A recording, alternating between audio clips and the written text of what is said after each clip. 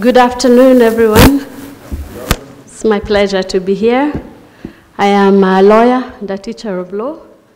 When I was a little girl, I was fascinated with words.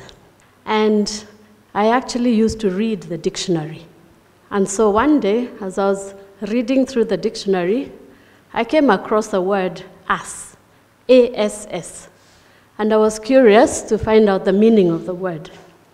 And the meaning that was given was donkey. So I went to the word donkey, and I wanted to find out how is donkey explained. And guess what? The meaning of donkey was ass. So ass, donkey, ass. Fast forward about 15 years later, when I joined the law school, and again, I wanted to find out the meaning of words. And I remember the late Professor Okoth Ogendo gave us an essay to define the meaning of the word land. And you know, we just realized how difficult it is to define any word in law. So I picked just two definitions from two statutes, two laws that are no longer in force, the Registered Land Act and the Registration of Titles Act. The definition in the Registered Land Act is very brief. It just says land includes land covered with water, all things growing on land and buildings and other things permanently affixed to land. Now, immediately I realized there was a problem because my grammar teacher had told me that you never define a word by using it. So here is the definition. Land includes land covered with water. So what is land? The other definition is very long. I will not even attempt to read through it. I counted 76 words in that definition. I will just read the first few. And it says, land includes land and benefits to arise out of land, or things embedded or rooted in the earth, or attached to what is so embedded for the permanent beneficial enjoyment of that to which it is so attached, and on, as some would say, ad nauseam. So 76 words to define one word. So you can see that it is not an easy thing. Now, the relationship between language and law is intimate, because language is essentially, law is essentially language. And it may be expressed actually in non-verbal forms. Have you thought that you can express law in non-verbal forms? If you see traffic lights, what does that suggest? Is there some legal form there? If you hear sirens from a police car or an ambulance, is there some legal content there?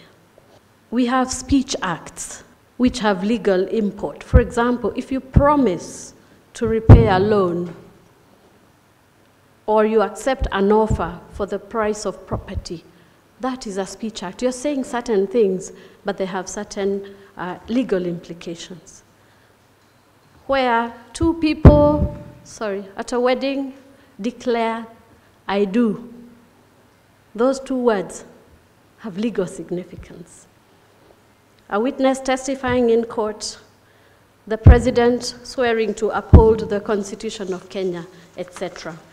And what we see is that law and language are actually pretty similar, if structurally similar. They are both generated through social practices, resulting in organized and more or less formalized communication systems, in the sense that they are both governed by their own rules of creation and reproduction, and both generate meaning. For today, I want to pose the question, what is the constitutive power of law?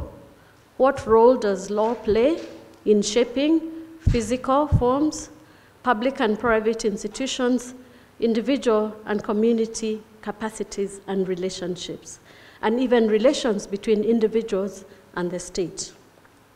And I have picked three things. One is legal definitions, which I have already alluded to. And what we find is that in legal definitions, we tend to have exclusion and inclusion. I teach criminal law, and one of the first lectures I have is to define two types of offenses, felony and misdemeanor. And when we look at the definition of misdemeanor, it says misdemeanor means any offense which is not a felony. So then you have to go to felony and see, and even that definition is not very clear, and I will not bore you with it. So legal definitions, that is an exclusion. A misdemeanor is an offense which is not a felony. But then there is also inclusion. The same, one of the definitions I read earlier, land includes land, so there is inclusion. The other thing I'd like to say is on legal constructs. The law actually creates reality out of, one might say, out of nothing, by having certain forms, certain constructs, such as person. We heard about the house and the home, etc. There is one case which is very famous in Canada, and I think in the rest of the world. It's called the Persons case. And it involved the question of whether women in Canada qualified as persons to sit in the Senate of Canada. The case went from the lower levels all the way to the Supreme Court of Canada, and then went to the Judicial Committee of the Privy Council, which for the lawyers, you know, was the very highest court in England. They had to travel from Canada to London to hear the matter. And finally, the Privy Council declared that women were persons for purposes of occupying seats at the Senate. I'll just read for you, and I know time is not very good, but I'll just read for you what one woman says. The chief petitioner in that case, one of the petitioners had this to say: "The iron dropped into the souls of women in Canada when we heard that it took a man to decree that his mother was not a person." And then lastly, I want to speak to the question of legal fictions. A legal fiction being a fact which is assumed or created by courts, and then the courts use that to make a decision or to apply a legal rule. And a fiction, an example of a fiction which is relevant for us is that everyone knows the law. Everyone knows the law. So as soon as the law is published, the whole world is supposed to know that law. And the question, of course, is, does everyone know the law? And I usually tell my students, if we all knew the law, then we would not be here sitting, reading law.